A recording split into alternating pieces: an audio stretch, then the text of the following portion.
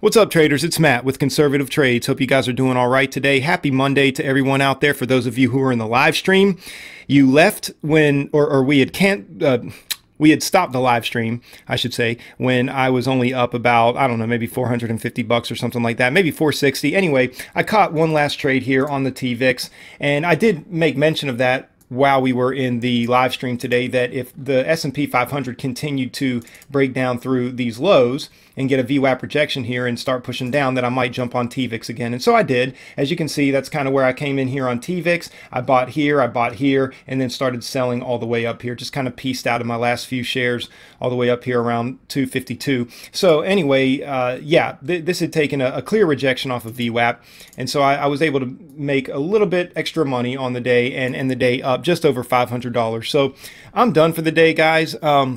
This is one of those days where, you know, I say time and time again, if I'm kind of struggling around that 500 mark, I'm pretty much going to look for a way out. I mean, obviously, if there's a trade kind of like this one on the TVIX, if there's just clear momentum, I may jump on one just with very small share size, just so I'm not risking too much, just to see if I can pop myself back over that 500 mark. And I was able to do that. And I tell you what, you know, this is one of those days where you say to yourself, you know, I could have stopped so much earlier, because here this morning I took a really nice pre-market trade on SPEX. Now, you guys know I'm mostly short biased, right?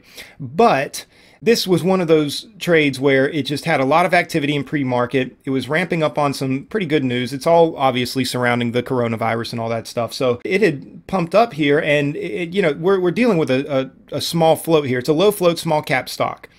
And, you know, when you watch pre-market action long enough, when you sit in the market day by day and you come to the market when, you know, roughly 8 o'clock, 8:30, even though the market doesn't technically open until 9:30, if you stay pretty committed and spend a lot of days, a lot of mornings in the markets, in pre-market, watching pre-market action, sometimes you can just kind of get a feel for these types of moves here. And I saw that it was continuing to come down, but it'd get bought back up. It would come down, get bought back up, would come down. And I said to myself, you know what? I said, I'm just going to risk a little here. And I did. I only took 400 shares. When I saw it kind of dropping back towards these levels after it had kind of had a failed breakout here, I went ahead and unloaded 200 of those shares.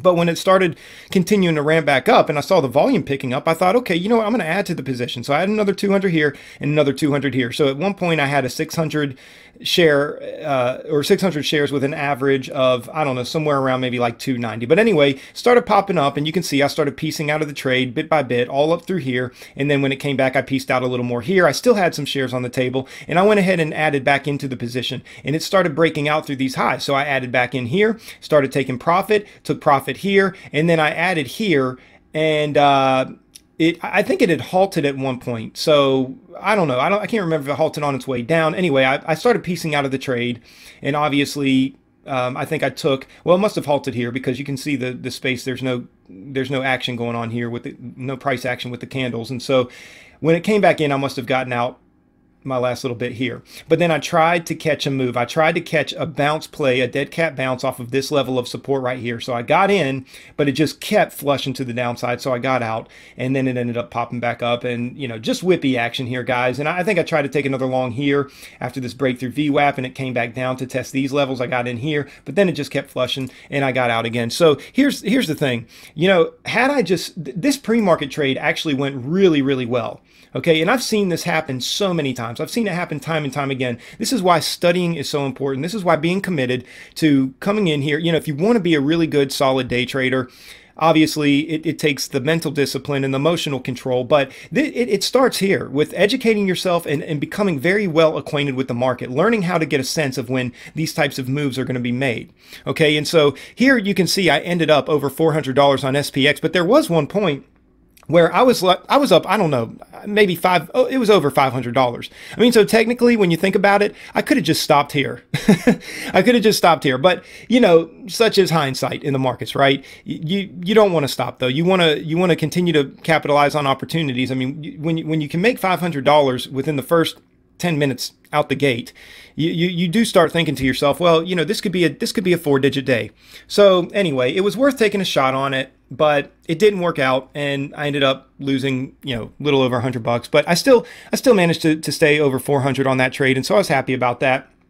And then Roku was just kind of another little scalp that I took here when I noticed, again, the S&P 500 around that time was starting to reject off of these highs of the day. And so I just thought to myself, you know what, I'm just going to take a little 50 share scalp here. And I did. You can see took 50 shares here and I took 25 off here. And I was looking for it to continue to move down, but it started coming back up. So I went ahead and got out the other 25 shares here, but just didn't want to mess around with it just because here's the thing, guys. Today, the SPY is breaking through lows. So we know that, you know, about roughly a week and a half ago, the SPY just made this severe move to the downside.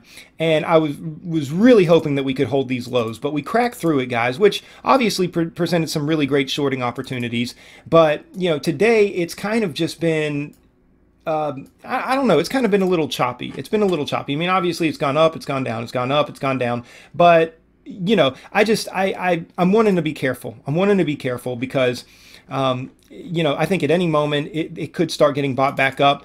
We're probably not going to see that today. I think there's a little bit more fear and panic going on right now. It's probably actually going to continue to move to the downside. But again, when you're sitting up, or excuse me, at least me, this is my own personal rule. You know, when I'm having a struggle around the $500 mark, you know, I'm just careful. I'm careful, and I don't go too far in. So, but this was a nice little 24 bucks on Roku. I mean, 20 bucks, it basically probably after the commissions, maybe 22 bucks or whatever, it paid for itself, right? It definitely paid for itself. And it was just a short little scalping trade here. You know, I wasn't in this trade for much more than 7-8 minutes. So I'll take 20 bucks for 8 minutes of work, 20 bucks.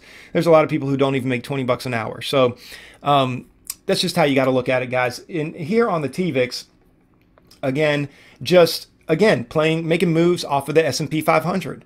And I took some moves this morning. I kind of was, you know, up, and then I was down, and then I was up, then I was down. And, you know, so I'm just kind of piecing out here, guys. I'm done. The SPY is very likely going to continue to make moves to the downside, but I don't know. It could just make a higher low and, you know, continue to push up tomorrow. So I don't know, but what I do know is that my work here is done for the day anyway. My work here is done. I'm going to stay where I'm at.